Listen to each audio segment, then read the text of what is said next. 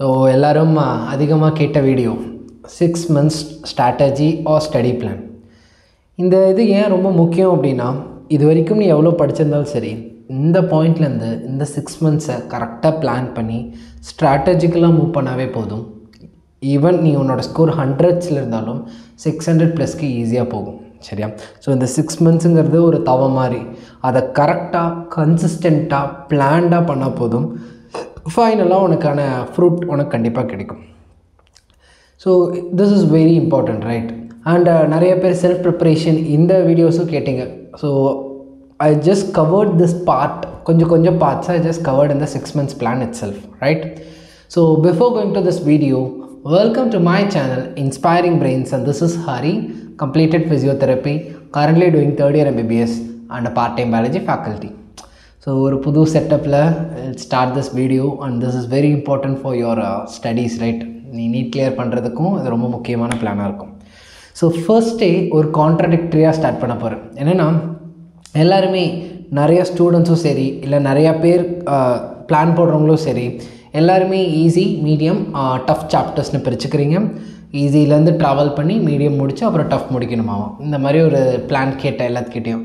So this sounds actually not good. ஏன்னா அது work ஆகாது.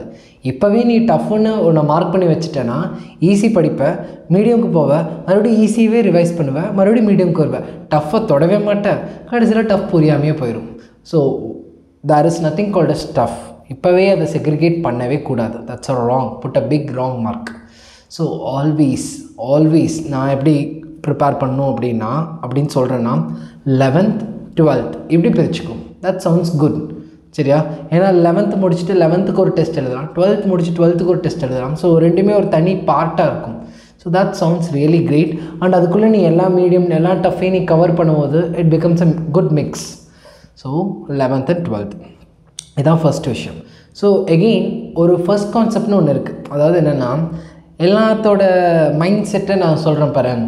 there is nothing called as a pass mark in physics chemistry. கரெக்டாக இல்லையா? நீட்டை பொறுத்த வரைக்கும் 3 subject, biology, physics, chemistry. But there is no certain pass mark அப்படின்னு எந்த சப்ஜெக்ட்டுக்கும் அவங்க கொடுக்கவே இல்லை. அதை அப்போது அந்த பாயிண்ட்டை நம்ம ஏன் யூஸ் பண்ண மாட்டேங்கிறோன்னு தெரியல. எல்லாருமே ஈக்குவலாக ஃபிசிக்ஸ், கெமிஸ்ட்ரி, பயாலஜி ஈக்குவலாக படிக்கிறீங்க, தப்பே கிடையாது.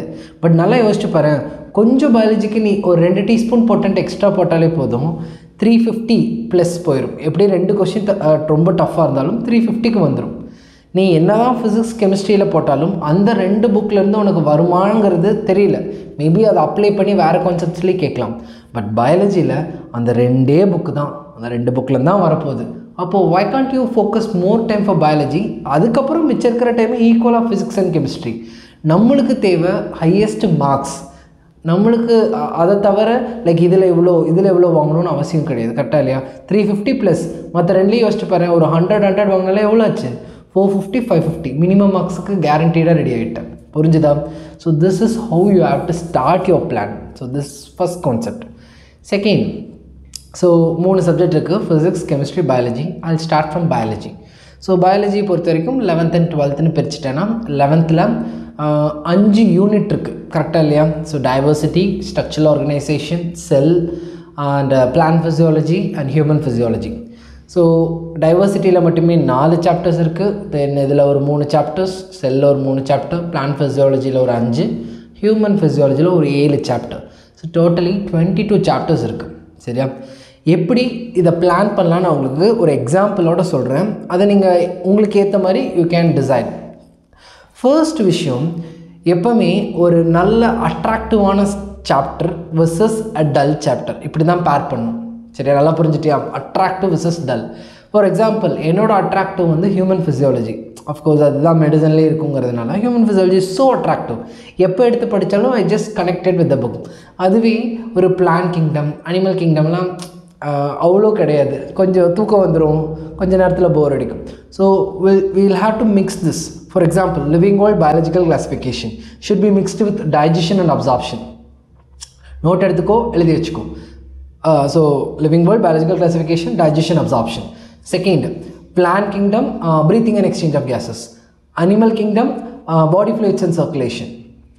Then next என்ன இருக்குது? Morphology, correcta. Morphology that you can combine with locomotion and movement. Anatomy you can combine with neural control and coordination.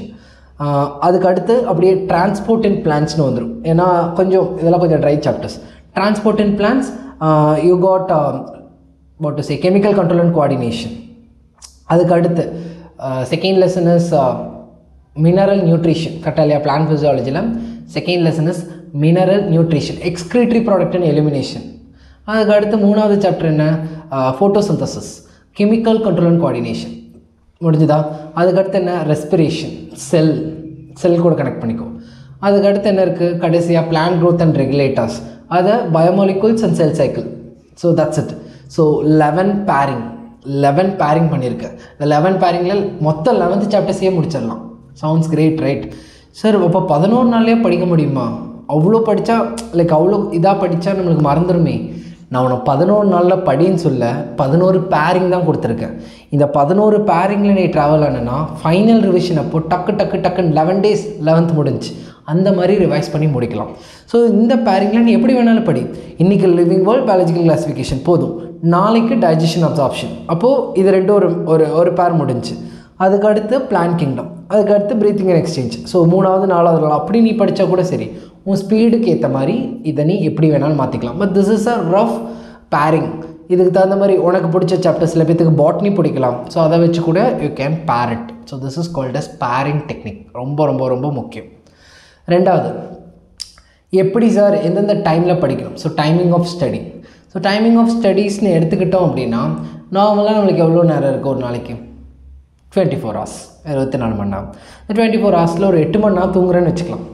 8 hours sleep, 2 hours பஃபர்னு வச்சுக்கலாம். பஃபர்னால் என்னென்னா லைக் சாப்பிட்றது, குளிக்கிறது, ஸோ இது எல்லாமே ரெஸ்ட் ரூம் எல்லாமே ஒரு 2 hours பஃபர். ஸோ மொத்தமாக 10 hours தூக்கிறேன். நல்லா தூங்குறேன், நல்லா எல்லாத்துக்கும் டைம் போட்டாச்சு. மிச்சம் 14 hours இருக்குது. இந்த 14 hours இதை நம்ம எப்படின்னா 3 சப்ஜெக்ட்டுக்கு பிரிக்கணும். ஸோ நான் எப்படி பிரிக்கிறேன்னா 5 ஹவர்ஸ்னு பிரிக்கிறேன் ஒரு சப்ஜெக்ட்டுக்கு. ஸோ 5 கொஞ்சம் அப்படி வச்சுக்கிட்டா 5 hours. ஸோ 3 சப்ஜெக்ட்டுக்கு ஆச்சு. ஸோ பயாலஜிக்கு மட்டுமே எனக்கு 5 மணி நேரம் இருக்கும். கரெக்டாக இல்லையா? ஸோ இந்த 5 மணி நேரத்தையும் எப்படி பிரிக்கணும்னா 4+1 பிரிக்கணும். அது என்ன sir 4+1? 4 is for study and 1 is for revision. ரொம்ப முக்கியம், கவனித்து பார்த்துக்கோ. 4 is for studying and 1 is for revision.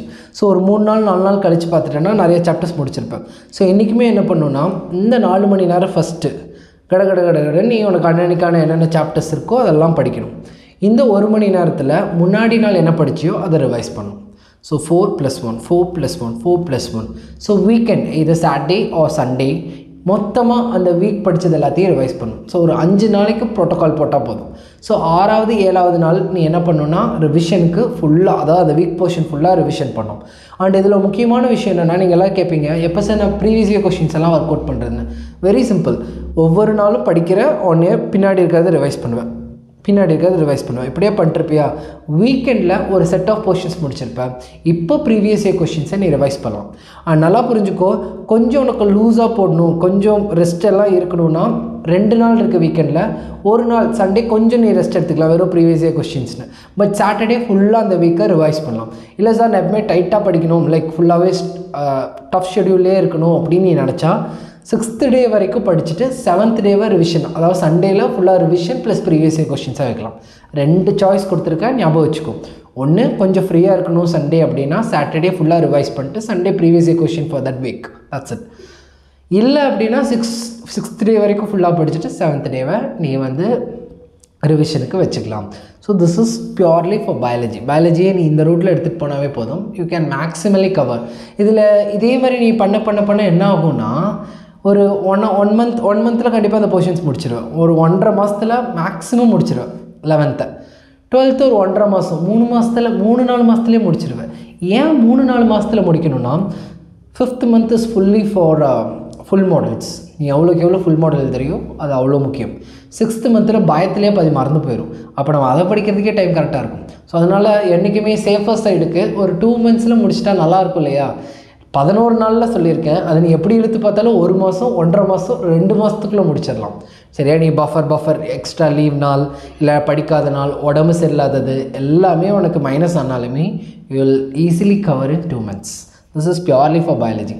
So இதே மாதிரி we can do it for physics as well as in chemistry that we'll discuss in the subsequent videos. Physics எந்தெந்த chapters 11th எடுக்கணும், எப்படியெல்லாம் எடுக்கணும், என்னென்னலாம் மினிமம் நீ பண்ணணும், எப்படியெல்லாம் கவர் பண்ணலாம், ஸோ இதெல்லாம் நம்ம பார்த்துக்கலாம். எல்லாரும் கேட்குற அடுத்த கேள்வி, ஒன்று நீங்கள் காலேஜ் போகிற ஸ்டூடெண்ட்ஸாக இருக்கலாம், இல்லை ஏதாவது இன்ஸ்டியூட் போகிற ஸ்டூடெண்ட்ஸாக இருக்கலாம்.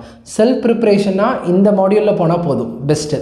ஸோ இந்த 2 கேட்டகரி எதர் இன்ஸ்டியூட்ஸ் ஆர் வேறு ஏதாவது கோர்ஸ் படிக்கிற காலேஜ் ஸ்டூடெண்ட்ஸாக இருந்தால் என்னென்னா, நீங்கள் கண்டிப்பாக காலேஜில் இருந்தாலும் என்ன பண்ணுவீங்க, உங்கள் ஒரு கிளாஸ் எடுத்துகிட்டு இருப்பாங்க, கீழே புக் வச்சு படிச்சுட்டு இருப்பீங்க. அந்த ஹவர்ஸ் எல்லாம் அந்தந்த சப்ஜெக்ட் கூடயே கனெக்ட் பண்ணிக்கும். ஃபார் எக்ஸாம்பிள் ஒரு 2 மணி நேரம் உங்கள் கிளாஸ் இருக்கும்போது நீ 2 மணி நேரம் பயாலஜி படிச்சுட்டேன்னா அந்த 5 hours 2 hours கம்ப்ளீட் பண்ணிட்டேன்னு அர்த்தம். ஸோ யூ கேன் அந்த மாதிரி மேட்ச் பண்ணி இந்த ஹவர்ஸை முடிக்கலாம். இன்ஸ்டியூட்டில் போகிறேன்னா இன்றைக்கி ஒரு 3 மணி நேரம் பயாலஜி பீரியட்னா 3 மணி நேரம் பயாலஜிக்கு ஸ்பெண்ட் பண்ணிட்டேன் அப்படிங்கிற மாதிரி வச்சு நீ ஓரளவு கம்ப்ளீட் பண்ணலாம்.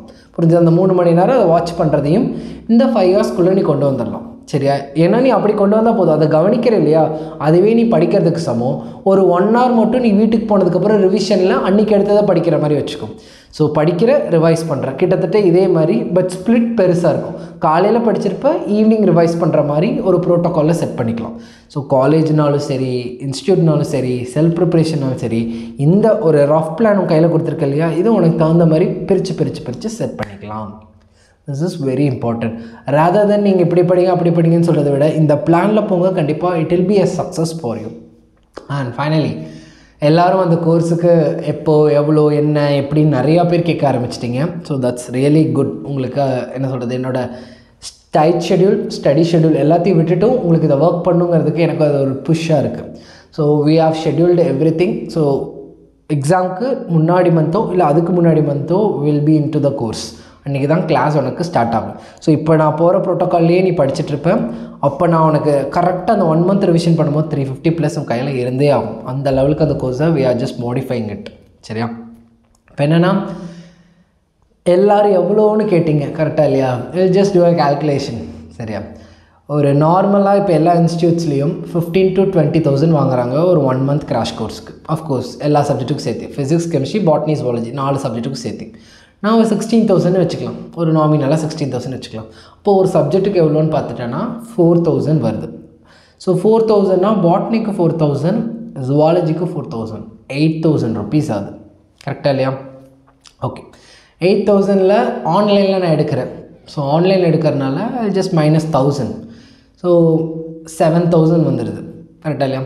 7,000 எனக்கு என்ன சொல்கிறது, சரி ஸ்டூடெண்ட்ஸுக்கு தந்தால் it will be a huge cost அப்படின்னு எனக்கு தோணுச்சு. So what I have tell my team is again to reduce the amount and they came to again 6,000 வச்சுக்கலாம். So 6,000 is precise. ஏன்னா நம்மளோட மொத்த பொட்டன், ஏன்னா இது நான் மட்டும் கிடையாது, கொஷின் பேப்பர் செட்டர்ஸ்லேருந்து எல்லாமே கரெக்டாக பார்க்கணும். ஏன்னா ஒவ்வொரு கொஷினும் மேக்ஸிமம் எக்ஸாம்ஸ்க்கு வர அளவுக்கு பொட்டென்ஷியலாக இருக்கணும். ஸோ அகெயின் 6,000 சொன்னாங்க. And seriously telling many of the students எல்லாருமே வீட்டுக்கு தெரிஞ்சு படிப்பீங்களான்னு தெரில. நிறைய பேர் வீட்டுக்கு தெரியாமல் கூட ப்ரிப்பேர் பண்ணிகிட்ருப்பீங்க வேறு ஏதோ கோர்ஸில். ஸோ எகெயின் அவங்க எல்லாத்தையும் நான் யோசித்தேன். So again I just degrees the thing. So it's 5,000 வச்சேன். சரியா? இந்த 5,000லேயும் எகெயின் எல்லாத்துக்கும் 5,000 கட்ட முடியும். ஏன்னா 5,000 நீங்கள் சேர்த்து வச்சு இல்லை கொஞ்சம் கொஞ்சமாக, ஏன்னா கோர்ஸ் இன்னையும் ஒரு 2-3 months ஆச்சு இருக்கும். அதுக்குள்ளே கண்டிப்பாக எல்லாத்தினாலையும் கொஞ்சம் கொஞ்சமாக கூட சேர்த்திட முடியும். பட் ஸ்டில் எல்லாருமே one of my other day you are my colleagues. So again எனக்கு 5,000 வச்சாலே ஐயோ 5,000 அவங்க எப்படி பாவம் அப்படின்னு தோணுச்சு. Again I just reduced to 4,000 rupees. It's just 4,000 rupees. And you can இதில் இருக்க ஆக்சஸ் பார்த்துட்டேன்னா அந்த 4,000 rupeesக்கு பயாலஜியில் 350+ வாங்க வைக்கிறது ரொம்ப கஷ்டம். இருந்தாலும் we are just going to do this. தென் உனக்கான அந்த 1 monthக்கு யூனிட் டெஸ்ட் கொஷின் பேப்பர்ஸ் ரெடியாக இருக்கும். And full model maximum predicted questions எல்லாமே கவர் பண்ணி, ஃபிசிக்ஸ், கெமிஸ்ட்ரி, பயாலஜி 3மே கவர் பண்ணி ஒரு ப்ரெடிக்டட் ஃபுல் மாடல். அந்த ஃபுல் மாடல் முடிஞ்சு உனக்கு என்னென்ன மைனஸ் இருக்கோ அது வில் டாக், எங்கெங்கே நீ தப்பு பண்ணுறேன்னு மறுபடியும் நம்ம பேசுவோம், அது கவர் ஆகும். தென் ஒவ்வொருத்தருக்கும் ஒரு medical காலேஜோ government medical college or medical காலேஜில் இருக்க ஒரு ஸ்டூடெண்ட் ஒரு மென்டாராக இருப்பாங்க. That sounds really great. உனக்கு என்னைக்கெல்லாம் டிப்ரெஸ் ஆகுதோ, நீ எங்கே போகணும்னு நினைக்கிறியோ அங்கே இருக்கிறவங்க உங்கள்கிட்ட பேசுவாங்க. ஸோ அவங்க சொல்லுவாங்க, இல்லை இது இப்படி தான் இருக்கும், இது இப்படி தான், நீ கொஞ்சம் இது பண்ணு, காலேஜ் வந்துடுவேன், காலேஜ் இப்படிலாம் இருக்கும் அப்படின்னு உனக்கு சொல்லும் போது it will be highly boost up. So இந்த மாதிரி அண்ட் நீ மெடிசன்ஸ் இருந்ததுக்கப்புறம் உனக்கு புக்ஸு எல்லா கைடன்ஸுமே அவங்க கடைசி வரைக்கும் இந்த மென்டார்ஷிப்பில் பண்ணுவாங்க. வெறும் 4000க்கு இவ்வளோ கவர் பண்ணுறது எனக்கு தெரிஞ்ச அதிகமாக தான் இருக்குது. But still it's for every thing. எல்லோரும் படிக்கணும், இந்த சைடு வரணும்னு நினைக்கிறீங்க இல்லையா? So boost up this.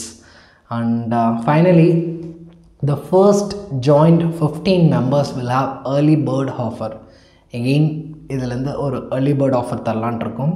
So அதுக்கு ஜஸ்ட் நீங்கள் எனக்கு கமெண்ட்லேயோ இல்லை டெலிகிராமில் text பண்ணுறதுலையோ, so first 15 members, those who are going to pay the fees and register into this course will again have some 500 rupees discount, I think, from as an early bird offer. And group-ஆ சேர்ந்தாலும் we can do some offer. இதெல்லாமே எதுக்கு குரூப்பாக எதுக்கு உங்களை promote பண்ணணும்னு நினைக்கிறேன்னா, குரூப்பாக சேரும்போது உனக்குள்ள ஒரு காம்படிஷனை நீ உருவாக்குவேன். இவன் உன்னை விட நல்லா படிச்சிட்டானா நம்ம கூட இருக்கிறவன் நல்லா படிக்கிறா, அந்த ஒரு டிஸ்கஷன் வரும். ஸோ உங்களை ஈஸியாக என்னால் ஒரு டார்கெட் பண்ணி சொல்லித்தர முடியும். அதுக்காக தான் அந்த குரூப் ஆஃபர்லாம் கொண்டு வந்தோம். So this is for the entire course and will just make it more easy. And இந்த டார்கெட் திங் இஸ் 350+. எப்படியாச்சும் நீங்களும் சரி நானும் சரி படித்து அதை வாங்கிறதுக்கான இதுக்கு போவோம். And from my side, this is very important part of the video. From my side என்னென்னலாம் பண்ணுறோம் அப்படின்னா, இந்த நீங்கள் இப்போ படிச்சுட்ருக்கீங்க இல்லையா அந்த 6 months ப்ரோட்டோக்காலில் அசர்ஷன் ரீசன் கொஷின் தான் நிறைய பேர் டஃப்புங்கிறீங்க. அது அப்பப்போ முடிஞ்சால் யூடியூப்பில் லைவாக வந்து will discuss the questions. And 1 minute concept video அந்த மாதிரி ஷார்ட்ஸாக போடலாம் அப்படின்னு ஒரு டிசைட் பண்ணியிருக்கோம். ஸோ இது போக டெலிகிராமில் டெய்லியும் 1 or 2 கொஷின்ஸ் போட்டுட்ருக்கோம், இம்பார்ட்டன்ட் கொஷின்ஸாக. ஸோ இது எல்லாத்துக்குமே உங்கள் சப்போர்ட் வேணும். இதில் ஏதாச்சும் உங்களுக்கு இந்த மாதிரி சஜஷனோ இல்லை இதை நீங்கள் அக்செப்ட் பண்ணுறீங்களோ அது எல்லாமே உங்கள் கமெண்ட் பாக்ஸில் போடுங்க. That will help me to work more and will do this as a team work. Thank you. And if you want to discuss something again, you can put it in the comment box below. We'll do a serious next video for this. Bye.